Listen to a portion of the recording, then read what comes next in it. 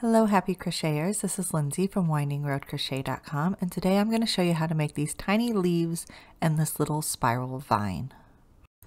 For this project you're not going to need much because these are very small elements that you can use with some of the other small elements I will be sharing videos of. I've already shared the pumpkin, so this leaf looks very nice with that little pumpkin.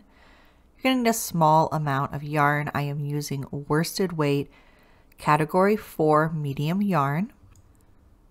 You are also going to need scissors and a yarn needle, and then I am using a 3.5 millimeter crochet hook. It is a size E crochet hook. You can change the size of the hook. It will make the leaf bigger or smaller, but that's just what I'm using today. We are going to get started with the little spiral vine.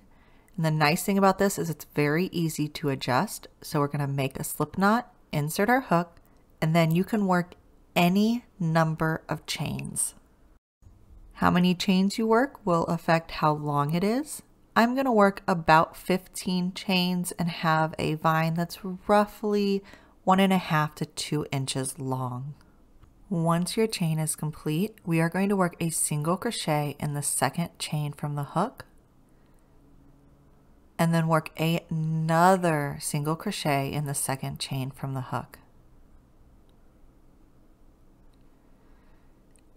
And to continue working down this row, we are going to work 2 single crochets in every chain.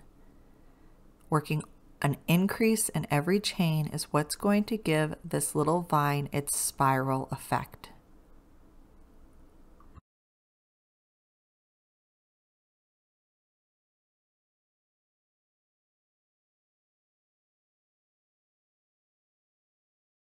Once you've worked 2 single crochet in every chain on this row, you are all done with your little vine. You can leave it nice and tight and spiraled, or you can stretch it out to make it a little longer. It is completely up to you.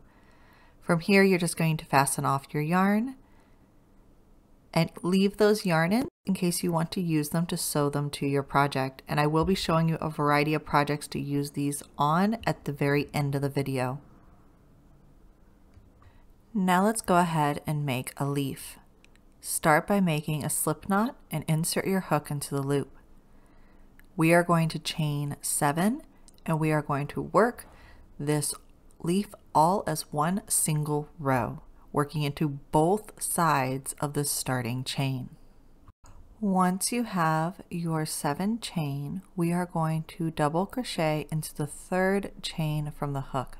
So you're going to yarn over, find that 3rd chain, insert your hook, pull up a loop, yarn over, pull through 2, and then yarn over again and pull through 2 loops. Now in that same chain, we are going to treble crochet.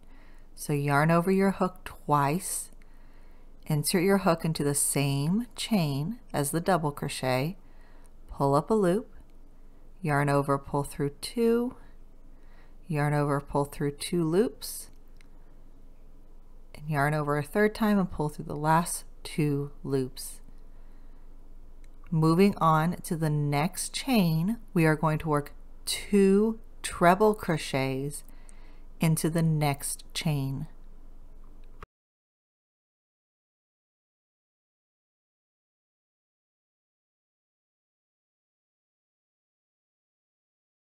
Remember that the treble crochet, you yarn over twice at the beginning. We're going in the same chain. And then it's always yarn over, pull through 2. And you'll do that a total of 3 times. Some people call it a triple crochet, but I think it's supposed to be treble. Moving on to the next chain. In this chain, we're going to do 2 double crochets. So for a double crochet, you yarn over once and then work your stitch. In the next chain, we're going to do 1 half double crochet. So yarn over, insert your hook and pull up a loop, yarn over, pull through all the loops on your hook, And in the very last chain on this side, we're going to single crochet. And that is the first half of our leaf. Now we are going to work along the other side of this chain, but to get to the other side of the chain, we're going to start by chaining 2.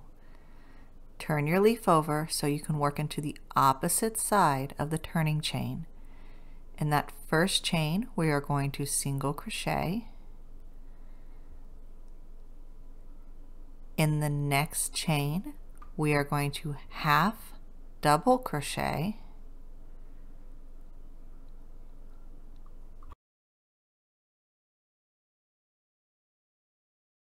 In the following chain, we're going to work 2 double crochets. So 1 and 2 all in the same chain.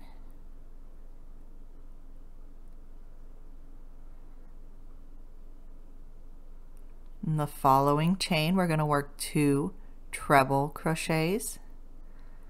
I know some people will call them triple crochets. Totally up to you what you want to call them, as long as we're working them the right way. 1 more treble crochet into that same stitch, or sorry, same chain.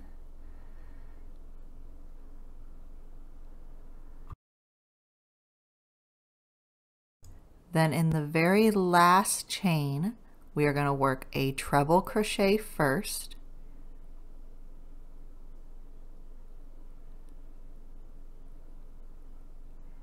Then we are going to work a double crochet.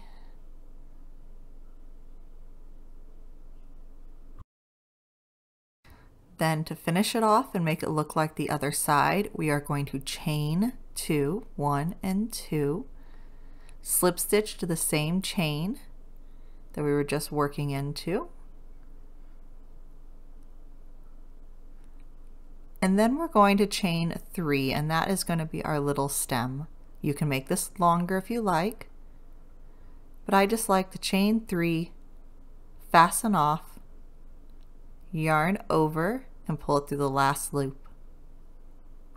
And there you have it. That is your finished little leaf. So let me go ahead and show you some projects that I use this leaf and the vine with. And with your yarn end, you can just use your yarn needle to weave it up to the top and use those 2 yarn ends to sew it onto your project. So here's some ideas on how to use the leaves and vines. You can see I made a decorative belt for my dress with the leaves and the vines and the pumpkins that I have previously made a video for. I have sewn these onto the top of an ear warmer. I put bobby pins on these little pieces and tacked them into our hair. And these leaves and vines are perfectly sized to go on top of my gnome patterns. If you want to add your own little extra decorativeness to the gnomes, you can definitely do that as well. So I really hope you enjoyed this video tutorial and the pattern. If you have any questions, let me know in the comments below. And as always, thank you so much for watching.